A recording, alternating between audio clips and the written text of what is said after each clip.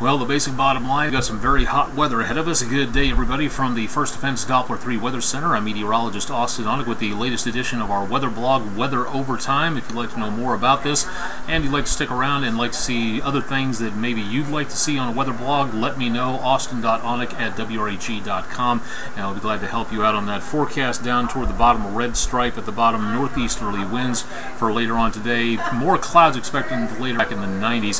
Heading into later on tonight, we'll be looking at, where's my pointer going here, back into around winds out of the northeast, partly cloudy skies early, then clearing, and temperatures for lows only dropping back into the lower to mid 70s, so not exactly what you would call cool. And if everything works over the next few days, next weekend could be a scorcher out there with temperatures back into the mid to upper 90s. Whether or not that pans out over the next 10 days, we'll see what goes on there.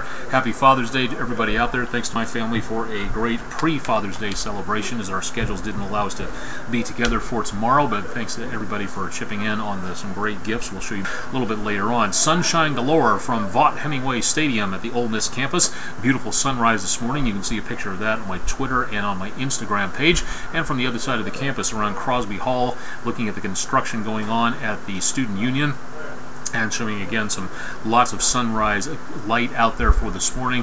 A little bit of foot and or road traffic out there, but otherwise not seeing much of anything going on for the early morning hours of Saturday. From Olive Branch, former Olive Branch Mayor Sam Reichard's web camera on Weather Underground, looking back to the northwest and seeing again some fairly clear skies for this morning, so not really too much to worry about where it comes to anything involving rainfall. The big problem is going to be exactly what you saw on the camera there.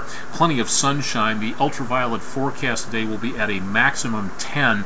So if you're going to be outdoors today, again, make certain the kids are slathered in some good sunblock, SPF 30 to 45 and above, because we will be looking at sunburn taking place very easily into the course of the next couple of days, especially during the early part of the afternoon. Now tomorrow, probably not too bad, about an 8 or a 9, depending on how much cloud cover we get out there, but still is going to be, again, dangerous if you forget the sunblock or decide to stay out in the sun all day long without proper protection, so please keep that in mind. Earthquakes in the Mid-South, nothing to report directly here. One earthquake just north of the Boot Heel up to around Cape Girardeau, Missouri, and that happened within about the last couple of days, but directly in the Mid-South, we've got no earthquakes to report, thanks to the Center for Earthquake Research and Information at the University of Memphis and the United States Geological Survey for a great page to get more information about what's going on with the earthquakes across the area and beyond. For precipitation, nothing officially yesterday, even though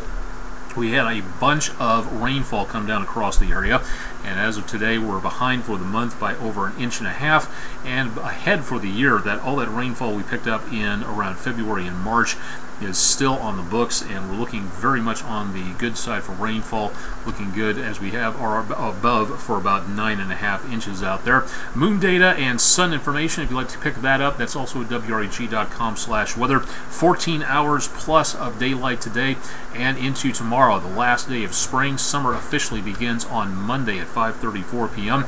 Going to be very warm out there for the kids hitting the lemonade stand. If they're going to be running on that, make certain to add more ice. Again, sunblock would be a good idea as heat index numbers crank up into the mid to upper 90s across the Mid-South, so a good sun umbrella parked under the trees or under the awning of the garage would not be such a bad idea, just to be on the safe side there. Looking across the area where it comes to the tropics, not much of anything going on overall, but we are watching with a lot of interest down to the Gulf of Mexico as we see another storm system taking place just around the southwestern parts of the Gulf of Mexico. Now, the National Hurricane Center is giving this a 40% chance of development in the next 2 to 5 days. Whether or not it becomes a threat to the Gulf, it does not look like too much of a problem there. So far, the current forecast has it tracking back to the north and to the west, so good news on that for the rest of the Gulf of Mexico. But if you are going to be doing anything from, say, around northeast Mexico vacation-wise through Texas, Louisiana, and all the way over to around Florida, I would watch this with a lot of interest just to be on the safe side out there. Again, keep it tuned to News Channel 3, and we'll give you updates on this when we know about it. Rest of the Atlantic and the Caribbean, we have very little, if anything, to talk about at this time. things are very quiet thanks to a lot of dust coming in from off of the Sahara in Africa.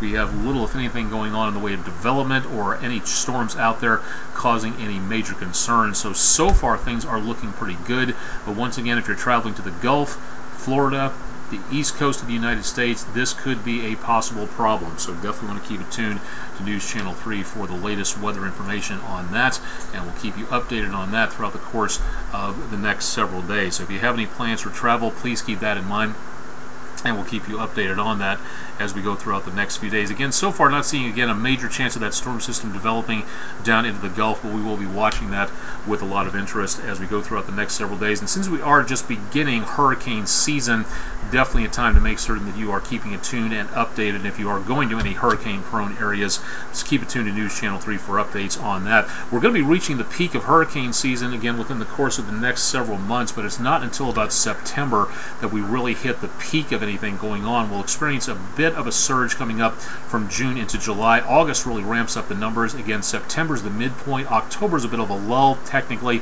and then we get a bit of an upsurge around November or so. But we still see that potential out there for maybe a normal to near normal forecast out across the area. Temperatures throughout the rest of the day through midday back in the lower to mid 80s. Heading into early this afternoon, we see a couple of things. Temperatures back into the rise of the upper 80s to around the lower 90s. And we could see the possibility of some showers and maybe a rumble of thunder from southwestern Middle Tennessee into the News Channel 3 viewing area. But once again, it doesn't look like anything huge so far. We'll be watching that again throughout the rest of the day. News Channel 3 at 5 and 6, temperatures in the high 80s to the lower 90s. And as we go toward News Channel 3 at 10, temperatures dropping into the mid to upper 70s. Heading into later on this evening, temperatures back into the lower 70s by the time we hit daybreak into early tomorrow morning. Father's Day, church, Sunday school, heading through about lunchtime, rising very quickly into the mid to upper 80s, and then dropping again, maybe a few areas with more shower and thunderstorm chances possible, but just does not appear to be a huge likelihood out there. And toasty for the end of Sunday. Temperatures back by News Channel 3 at 10 on Sunday in the upper 70s to around the lower 80s. So lower 90s today, sunny, hot, and humid for spring 2016. Yes, we are still in the spring season, but we are not quite in summertime just yet. The solstice actually happens on Monday, precisely at 5:34 p.m. That's when the sun reaches its northernmost point, and after that the days start getting shorter until we head toward the shortest day of the year, taking place in around December 21st. Throughout the rest of the forecast, chances of showers and thunderstorms Tuesday, Wednesday, and Thursday. Not great chances, but still possible. And then by the next weekend, that's where we see again some very warm numbers coming on through. If everything holds, temperatures in the high 90s by the time we hit around next Monday. Not this coming Monday, but the Monday after that, looking at temperatures very correspondingly, absolutely rather summer-like out there. Weather where the troops are, think it's hot here. Well, take a look at what's going on for some of the United States personnel in and around Iraq. Temperatures well over 100 degrees.